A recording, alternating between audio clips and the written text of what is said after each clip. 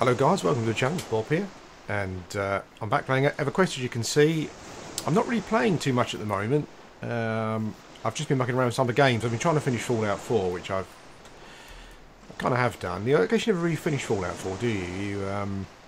You finish the storyline, and then you kind of go back. That's what I'm going to be doing. I kind of going back at certain points to do different things. I've just started playing XCOM 2 as well, which yeah, quite weird actually. I wasn't doing particularly well, but I think what I was doing is I was playing the game and kind of trying to listen to stuff on YouTube and as well, and you know, and that kind of thing. And it's sort of game like even on like the normal level, it's sort of game where you kind of really need to concentrate and position your players, position your characters, you know, correctly and all that kind of stuff. And I wasn't kind of really doing that, and I just kept the character just kept dying, and it got to a point where I couldn't keep up with what the aliens were doing, because I kind of just had to keep using rookies and stuff. So I kind of started again, turned everything off, and just concentrated, and now everything's going fine. I've had about 5 flawless missions in a row so far, so that's pretty good. But and I'm enjoying it. It's a great game. A couple of things about it I'm not too sure about yet. There's quite a lot of timed missions where you only have a certain amount of time to do something, and that can be quite frustrating, you know, because although to be honest with you, some of those things that you need to do within those timed missions, you can use the remote hacker for, which I kind of stupidly didn't realise until the most recent mission. Yeah, but yeah, so I'm not too keen on that. I quite like to sort of sit and look and not kind of plan what I'm going to do, take my time, not be under pressure, you know. But yeah, it's something they've added to the game, and I guess it kind of, for people who are sort of awesome at it, I guess maybe it kind of adds a different dimension for them. Makes it a bit harder for them, and creates a bit more tension, I guess. So, you know, but I'm not a huge fan. Yeah, but it's great. I'm enjoying that. So I'm not playing Everquest too much, but I've just kind of come back, and Bugrot's still in purgatory, to be honest. He hasn't been reimbursed yet. But I'm not too bothered about that actually, because like I've been thinking, I've not been playing Everquest, but I've been thinking about it a bit, and thinking about what I want to do for this year, because I don't really want to spend another year sort of you know, just languishing around and kind of not really seeing parts of the game that I want to see. So I'm kind of just thinking about what I want to do. I'm playing Bugrot at the moment, which I'm really enjoying. Yeah, so maybe we'll carry on with Bugrot. Maybe we'll see. While Bugrot is out of commission, I'll play him and see how we go, and see what happens. Yeah. But yeah, that's it really. But as I said, I mean, I kind of, when I haven't been playing XCOM, I've been kind of reading the forums over the last couple of weeks, and there's some crazy stuff going on. I mean, I watched S.P.E.C.T.R.E's recent stream, and they're kind of talking about how to fix the raid scene, and I mean, obviously I've got no experience with the raid scene, but I guess my view on it is that I can't believe that people, like adults, can't. I guess I can't believe. That's probably not right, because step out your doorway, walk down the street, and you can see what utter morons some people can be. So maybe it's not a surprise that people can't work. You know, can't kind of act sensibly and intelligently and logically, and in a sort of a 16-year-old sort of 17-year-old game now. You know, maybe people just can't do that. Oh, there's a belief enchanter quest. Okay, that's a strange name. But I will chuck a little spirit of wolf on you if that's what you're after, my dear. There we go. Oh, it didn't take hold. Oh, fair enough. No probs.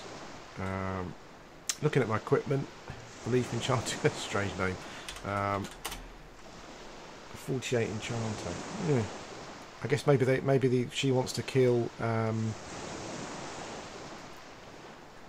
no probs. There you go. Thank you for the clarity. It's very kind of you. Very kind of you. I mean, I have to say, I'm one of those people that doesn't quite like people who, I just don't like them. I'm not keen on people just coming up, kind of looking at you. It's just a bit, you know. what's that all about? Yeah, looking at your equipment and stuff. Maybe I'm just a bit old-fashioned. I don't know. But yeah, I'm not a big fan of that. Well, I haven't got to worry about mana at the moment, which is real nice, real cool. Oh, god damn it! I should use Malai's. I should use Malaisement, but I just haven't been, which is a bit stupid. But I guess what I can do now is I can be a bit lazy with the mana because I've got some I've got some clarity going on. That'd be pretty awesome. Let's bash. Yeah, I kind of still do the old tanking. I quite like sort of sitting there tanking a bit and hitting things. Yeah, but one of the things I was kind of thinking about. Let's go back. Let's rewind because I just yeah, you were just oh okay. Yeah, I'm just kind of going. What am I doing? What I'm talking about? I'm kind of going forward, and I'm coming back and stuff and all that. Yeah, so kind of talking about raiding and stuff. And I don't really know anything about raiding, but as I said, you kind of think that people should be able to work things out themselves without kind of like GM intervention. But I guess people can't, and it's weird, you know, because like just look at anything here. I mean, this like the Clay Guardian shield here. Yeah, if you look at that, that is like a picture. Some artwork that someone has drawn, basically. What we got here? A scythe. Okay, I think those scythes are worth.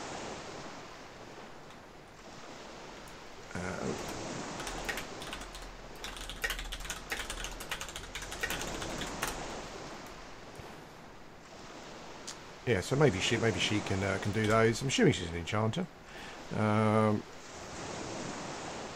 Yeah, I mean, as I was saying, like the Clay Guardian shield here, it's a drawing of a shield, and the programmer has given it 25 AC and plus 50 hit points. You know, now don't get me wrong. I mean, I like getting stuff, and I'm like a numbers person. You know, I like to see numbers go up, and I think that's probably why. That's probably kind of why we like role-playing games. While we play these kind of games, it's about the immersion, it's about the world for me. But I do quite like to see a number go up. You know, when you get a new level, your number's going up. You feel good. You think you know you're going in the right direction. You're moving forward. I guess somewhere. I guess in like today's society, we're programmed to move forward, aren't we? There's a pressure to do that. But ultimately, that shield is still a bunch of pixels that someone has drawn, and then a programmer has attached some stats, some numbers to it, and when you put that on your character, it kind of increases the numbers. But even liking those numbers to increase, you know, liking you like to see that. I still can't for the life of me understand why. Like you know, the raid scene is in the situation it's in. I can't believe that people. You know, and it's crazy stuff like people not wanting other guilds to get items and doing stuff so they don't get items. Like with the whole sleeper thing recently. You know, a guild has kind of awoken the sleeper and then they kind of quit. Not all of them, but it's like... And people can make up excuses and say, well, we did it because of this, that and the other, and we weren't really...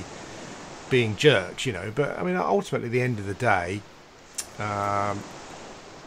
you've kind of raced to do something that locks out other people, and then you kind of quit, and that's weird. That to me, that kind of says that you're just acting like like a bunch of numpties, really. Like you did that on purpose just to prevent someone else from getting some equipment, you know, and that's a weird thing. You seem to have the whole sort of training thing going on. Like people are not clearing dungeons anymore. You don't need to. You can just, you know, create a conga line in a zone and just peel off the mob that you want and kill that, and then you move on. You know, it's a weird how it's working. But I can't understand it. I can't. Like when I get a bit of equipment, I feel really excited. And one of the things that I was kind of thinking about doing, like because I kind of want to experience all the Shaman stuff, and the equipment as well. One of the things I haven't done is I've never had I've never had an epic, of course. I've never had a jaundiced bone bracer, the old JBB, and I always kind of wanted to try that out to see what it's like. So one of the things I was kind of thinking that I might do is play along with Bugrot, but before I get to 45, just farm some plat and stuff. I've got some stuff I can sell, and maybe I can afford to buy one. That might be quite good. So then I can kind of, from 45, when I can start using it. Yeah, maybe I can give it a go and see how it works out, you know.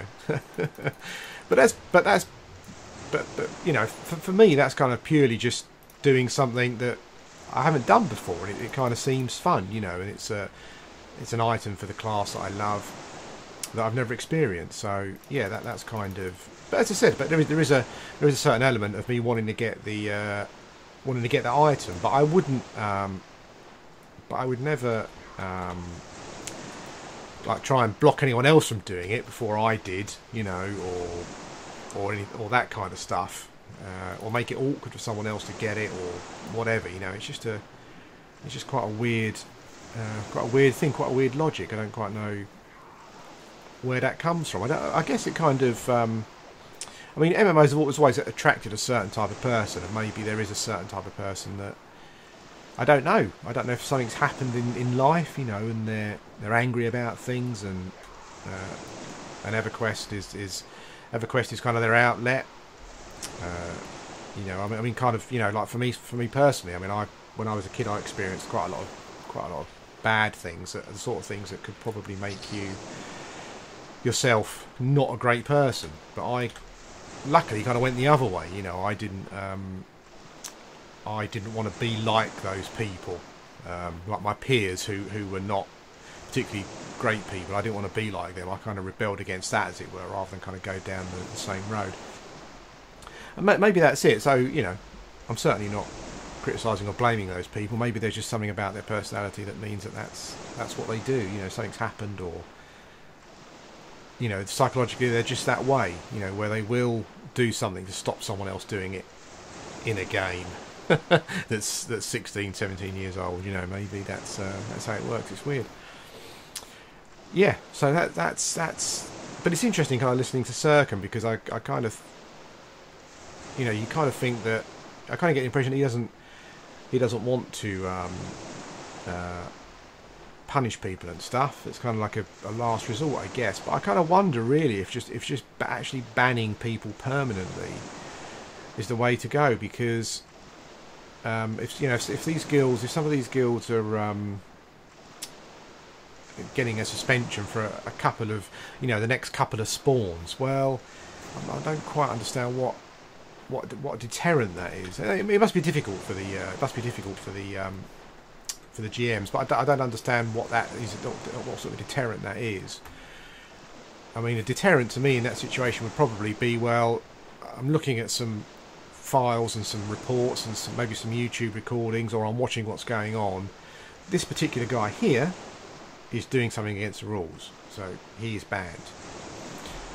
Now that might be harsh, you know. Maybe what you need to do is, before you start doing that, is that you make it clear that, you know, if we see anything, if you as irrespective of the guild, if we see you as an individual doing something wrong, you're banned permanently. And as I said, it might sound harsh, but that's kind of like, you know, if we were all part of a group, of any sort of group, a hobby group or a gaming group, and you were doing, you know, if you were part of a knitting class, for example, and you went around, you know, you're knitting something, and Granny Smith next to you is knitting the same thing, and she's ahead of you, you know, and you go and punch her in the face so you can finish before her, you're going to get banned. If you nick her knitting needles, you know, if you stick her behind a radiator in the clubhouse, and she can't carry on, she's wandering around, staggering, crying because you can't find her needles, you know, you're going to get banned for that. You know, they're not going to want you in the group anymore. And so the banning seems logical to me. It just seems something that maybe needs to be done, you know. And as I said, I can understand, like, the guy, the GMs and stuff, not wanting to do that. It should be a last resort. But I do, you know, they're talking about, well, how can we kind of stop what's going on? How can we make it better? Well, you have to. It's harsh, but you have to weed out the people that are causing the problem, and, you know, and then you're kind of left with people who maybe want to do what they were doing and cause a problem, but ultimately they know that they're going to get banned. So yeah, it's about I guess it's similar when you go to a football game, you get crowd trouble, they use CCTV to pick out the idiots and they ban them. And I'm not quite sure why we're not doing that on here, because the thing is, I mean, I guess at the top in all these guilds, at the top of these guilds, they're the same people that have been doing this for years. These people have probably gone through all of the top guilds at sort of one time or another over the years, and they're kind of doing the same things or encouraging the same things, and yet they're still playing on here. I understand it's difficult for the GMs, but I don't understand it. I don't understand why you would not weed out the problem. It's a weird thing. I mean, you may have got to have known these people and you've spoken to them or on your stream or in game or whatever it may be, but ultimately surely it should all about be about the good of the server, and not the fact that you kind of know someone and they're not really a bad guy, but I think you've got to be hard. I think probably, but I don't know if that will happen or not. I'm really not sure. It's funny when you look at some of the things that people get banned for, like people get banned for RMTing and two-boxing and stuff. They're against the rules, but isn't purposely doing things to sort of stop people gaining something, or purposely being an arsehole in a raid zone, doing things that I know they shouldn't be doing. Isn't that as bad? It kind of feels a bit weak to me. It's easy to ban the RMTers, it's easy to ban the two boxers because we've got a rule against that. But this guy who I've kind of spoken to and has been playing on the server for 4 years, and he's been an arsehole on a raid.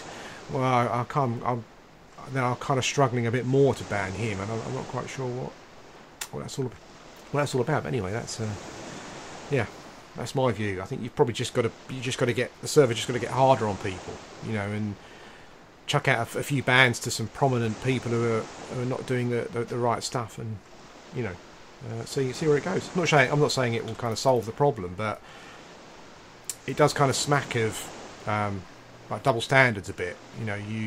You'll ban someone for something, but you're letting other people getting away with essentially ruining the raid scene, it appears. So yeah, it's weird. But anyway, that's that.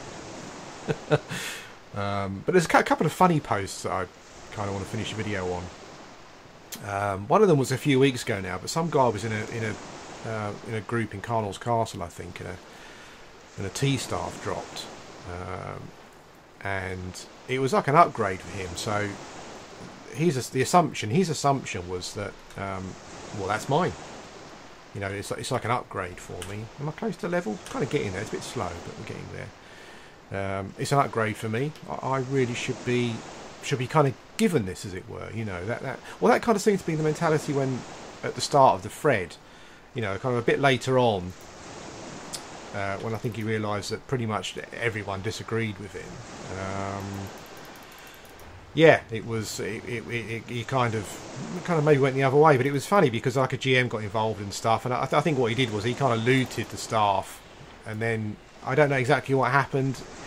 People were saying he wouldn't give it back, and he was saying that he was kind of waiting to give it back and that kind of thing. But it's an interesting topic generally about groups and stuff, and about sort of need before greed and all that kind of thing. And I think that oops.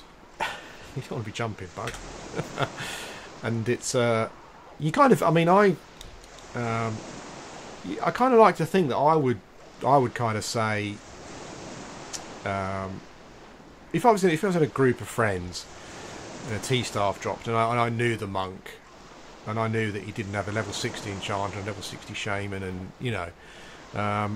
I would probably, I would definitely say, if I won it, or if the group is not rolling, I would give it to him and say, you take it, because it's not great for you. I know that I know you'll use it, and you're not hoarding a load of plat and stuff and whatnot. But when you're in a pickup group, you can't really have need before greed, can you? Because even though this monk may say, well, look, I'm a poor monk, it's my first character, this is an upgrade for me, blah, blah, blah.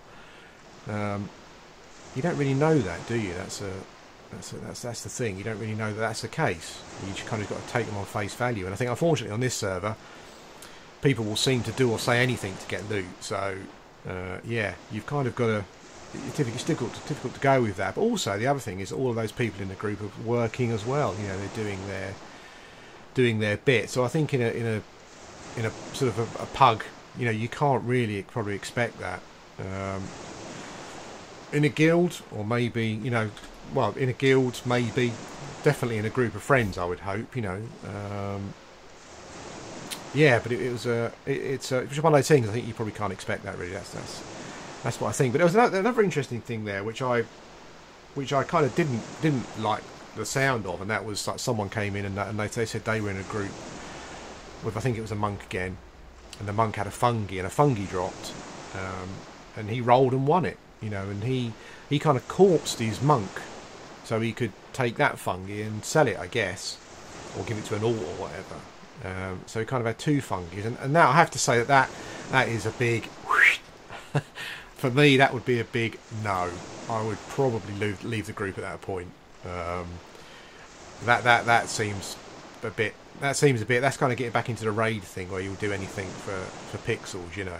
If I was in a group and I had a fungi and another one dropped, I wouldn't even roll, you know. It's just, yeah, that seemed a bit douchey to me. But it kind of goes back to the whole guild thing, the whole raid thing, really, isn't it? The things that we'll do, you know, the things that we're willing to do for them pixels, you know. It's weird. I mean, I was kind of thinking the other day. Because I'm in a situation where I'm kind of playing. I mean, for the first time in a while, you know, I logged in this morning and the server had less than 400 people. It was like 380 something or whatever. So I play at a difficult time. And when I'm sitting here, I do kind of do a who all certain guilds to see how many people are on and stuff. And there's normally not, obviously in a situation where there's only 380 people on, there's a lot of guilds. You know, there's not a lot of people on from any one particular guild. So I'm kind of in a weird situation at the moment, but I do kind of wonder to myself sometimes if the time where I play now, where I can invest quite a lot of time, was the prime time for the server. You know, how would I be? Would I be in a raiding guild, or would I be, you know, raiding all the time and doing that kind of stuff? And I don't know. Maybe I would be doing it to a certain extent to kind of experience the game. Experience parts of the game that I haven't seen before and recalled, and obviously to get loot as well. You know, that's partly why we're here. But I kind of like to, I don't know, I like to think I wouldn't be, you know, I definitely wouldn't be up for anything where you're purposely, you know, you're purposely trying to stop other people doing stuff and whatnot. I just wouldn't be up for that at all. But I think I would probably raid for a fair bit. Like as fairly as I could do, I think, probably, you know, because it's a part of the game that I haven't been into. Yeah, and just as an experience, really. But you see, yeah, it's interesting. All that kind of stuff I find very interesting. When I listen to Sirkin's stream, I find it interesting because he normally gets like guild leaders and stuff on there, and it's funny because like, a couple of weeks ago he had a couple of guild leaders on there, and they were talking and stuff, and they all sounded pretty reasonable and stuff. But then, to me anyway, it seems that over the last few weeks their guilds have been doing stuff that's kind of not reasonable, you know. So yeah, you never can tell. But anyway, guys, I think I've waffled on enough. As I said, I've been playing some other games. So I'm back playing Everquest, and I'm trying to work out some sort of plans for this year. What I want to do. I've got a new project that I'm going to be recording, but I think that probably needs to be. That's going to be like more of a more casual thing. I think my time this year needs to be spent concentrating on a Shaman, you know. I know I've said it before, but you know, to kind of get somewhere, because I got up to level 50 and I kind of started to. I quite like that feeling of being level 50 and like I thought to myself, well, at level 51 I get a couple of nice new spells, and then at this level, you know, blah blah blah, and I can start going into different dungeons and doing different stuff and whatnot. So yeah, it's. I need to add another scythe. Cool. Too many bloody rusty ones. That's what I'm not keen on. But I think they probably sell for. I've heard they kind of sell for 10 plat or something or whatever. So yeah, we'll be doing some more questing as well. Like I've got some bits here for some totemic stuff, so I'll be doing that. I've also got my broom, and I've got some Cyclops toes, but I need a star ruby, which they don't seem to sell on merchants. I was in Grob, and the wiki said to me that there's a merchant that sells them, but it didn't seem to. It seemed to only go up to ruby, so maybe I need to go and get one to drop from somewhere. I think I need some griffin feathers for that particular quest as well, but we'll go and do that. That'll be quite good.